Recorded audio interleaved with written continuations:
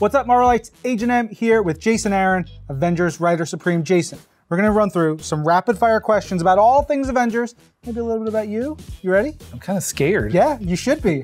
Okay, first up, who is the best Avenger? Thor. What do the Avengers do with their downtime? Not play baseball. Is that a jab at the X-Men? No, for sure. I would never take jabs at the X-Men. Are you a morning or a night person? Oh, night, for sure. How would the Avengers of 1 million BC react to the Avengers of today? I wonder if we might ever see an answer to that. What is your favorite movie? The Godfather Part 2. Which Avengers run was most influential to you? I'd probably say the Kurt Busiek, George Perez run. What's better, a beard or a mustache? Oh, for sure, beard. That is 100% the wrong answer.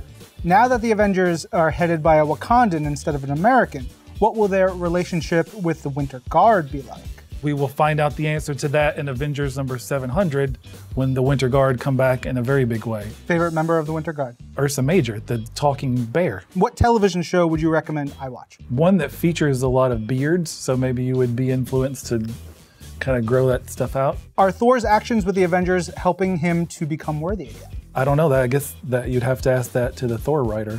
How would you describe the relationship between Thor and She-Hulk? There's smooching and smiting. How old were you when you got your first tattoo?